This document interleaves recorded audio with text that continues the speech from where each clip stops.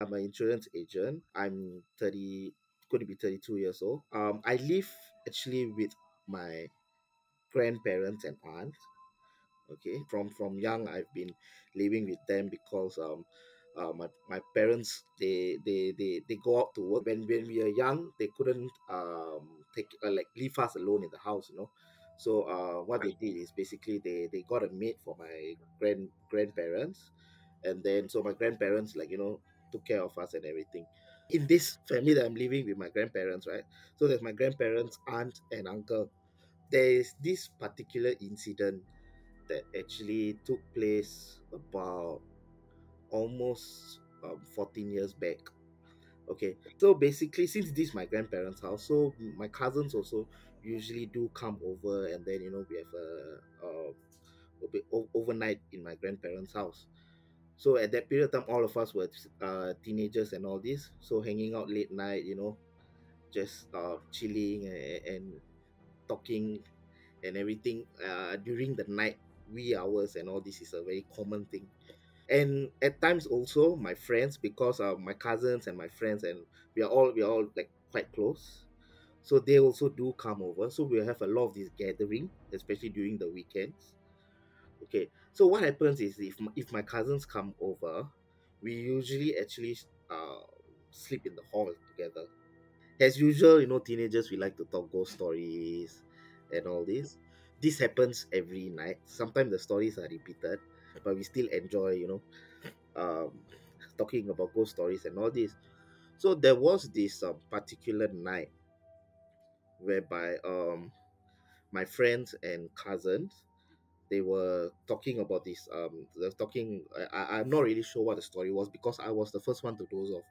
So what happened was that suddenly one of my cousin woke me up. This happened about 4 a.m. 4 a.m. One of my cousins just woke me up. So I woke up in, like, you know, I was panic shocked when I woke up, and then I asked them, hey, why you all suddenly wake me up, you know? What happened? And then they said that they heard footsteps that came from the kitchen, and the footsteps actually it walked. They could hear the sound walking to my uncle's room at 4 a.m.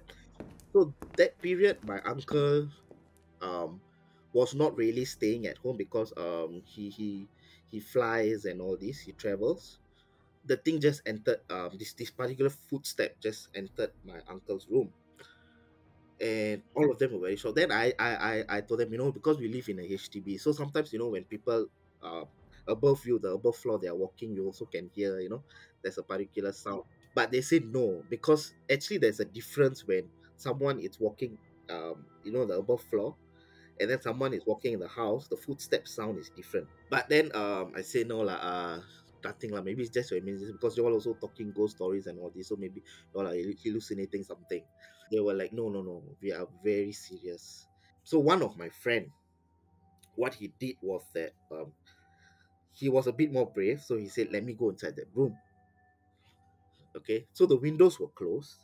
Okay, so basically, like, there is no wind or anything in the room, and he went into the room to actually take a blanket and also to check out what just entered that room lah.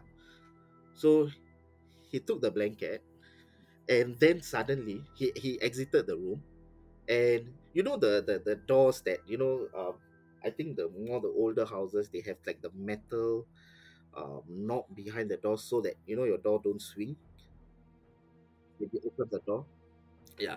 So if you want to actually close the door, you need to use some force to close the door. Even if there's wind, the door is not able to close by itself because of the magnet. So what happened was that when he went into the room and he took the blanket, and then he looked, there was nothing. So he came out from the room, and within a few seconds the door just shut close. Like, you know, sometimes like, especially like we humans, sometimes we get angry, we fight with our family or what, and then we go inside the room and then we'll shut the door close hard. So something like that, we could feel that, you know, maybe we thought maybe that particular thing that was inside the room was not happy. that we came in. So all of us got scared, and then what happened was that yeah, as usual, then we started playing the prayer songs and all this, and then somehow we managed to doze off that night. So what happened was that the second day, I remember I was my cousins all went back, so I was alone in the hall, and again 4 a.m. you can hear the footsteps coming from the kitchen and traveling into the room. And I remember I could clearly hear it. Just it was basically I could hear the footstep that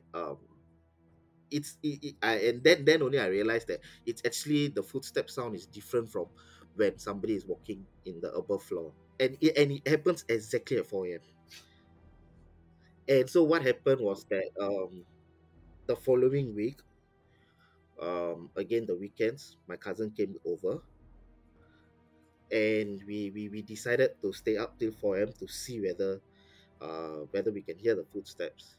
And what happened was that the following week also, exactly at 4 a.m., we could hear it will come from the kitchen and directly enter my uncle's room. But it doesn't disturb any of us. We also do not dare go into my uncle's room. But if we can just hear the presence, the footstep. And then I remember this particular incident also. I invited another friend to the house. He told me there's no such thing. There's no such thing as spirit. Okay, so he came to my house a particular weekend. My cousins also came over. He started saying things like hey, there's no such thing as spirit like this one is nonsense and all these kind of things. Suddenly we heard someone saying this shh to us, telling us to keep quiet lah, basically. So we all heard that. Then as usual, my friend, being very skeptical, said that maybe it's the neighbors or something and everything. So we're like, okay, never mind. But this time, at 4 a.m., when he was lying down on the sofa, this time, to prove its presence, it came close to my friend, stopped a while, and then after that, he walked back inside the room. We were also very scared to talk to the adults about this, my grandparents, auntie, because as usual, they're always angry that we are sleeping late and all this. And above that, when we go and tell them that, oh yeah, we are hearing sounds at night and everything, that's it, we'll get more scolding, especially Indian parents and all this. So, yeah. So I remember this continued for a few months, and I even actually joined the polytechnic already after that. And then there's always projects and everything. So I remember every night 4 a.m. I would still hear the same sound. So this has been continuing for a very long time. And then one particular day I decided to just open it up to my grandmother. So I told my grandmother that there is this sound, there's footsteps every 4 a.m. If any of y'all heard it or what. Then my grandmother was like, oh, okay. I saw her face change, but she told me, no, no, it's nothing, it's nothing. She just didn't want to scare us because we were young and all this, right? Yeah. So one particular day, we decided to actually ask my uncle about it because he's always traveling to his room. So he told us, oh, y'all also heard it, is it? And he said that I have seen worse things. He said he has even seen the form of it in his room. And at night, certain nights, right, you could hear the chair dragging and all this. So it drags the chair. I don't know why. Sometimes it just want to show its presence. Okay, but it doesn't physically harm any of us. He didn't really describe it to us how it looked like. Uh, and then it would wake him up at night. So he said, well, when you all hear the chair moving and all this, right? It's actually to wake him up and disturb him. So what he did was that he went to Indonesia to seek like this spiritual helper. Um, so this person said that, okay, first of all you need to test whether the presence is there. So he gave my uncle like a few limes, and then he said that you squeeze the lime in the room, so make sure like the floor is filled with lime juice lah. And then he said that you put powder on the floor, and then if the presence is there, you'll be able to see the footsteps. I remember I came back from poly that day, and then he showed me a photo of it that I could literally see the footsteps, and I was like, so shocked. And then and then we confronted him and we asked him, actually, really, what is happening? Why is there this particular presence? Why is it only disturbing you? So he shared with us a story whereby he had a very good friend, and the friend was going through some divorce with the wife. And so this friend's wife's mother actually does black magic.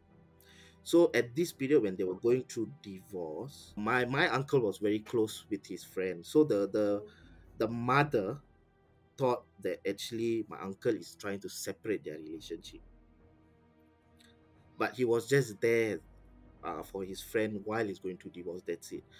So what she did was that she actually sent something to the house. So this thing is like haunting him and disturbing him and all this.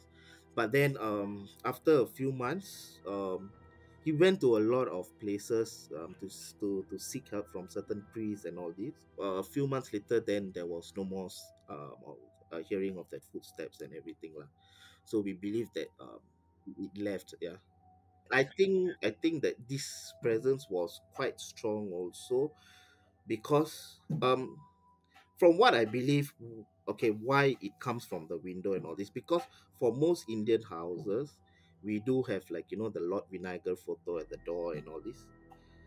Yeah, our goddess are Lord Vinayagar and all this. The elephant god photo at our door and all this. So sometimes we believe that it's not able to pass through the door because of the protection there. So it tries other ways to actually enter the house. So it always comes from the kitchen window. It enters through the kitchen window.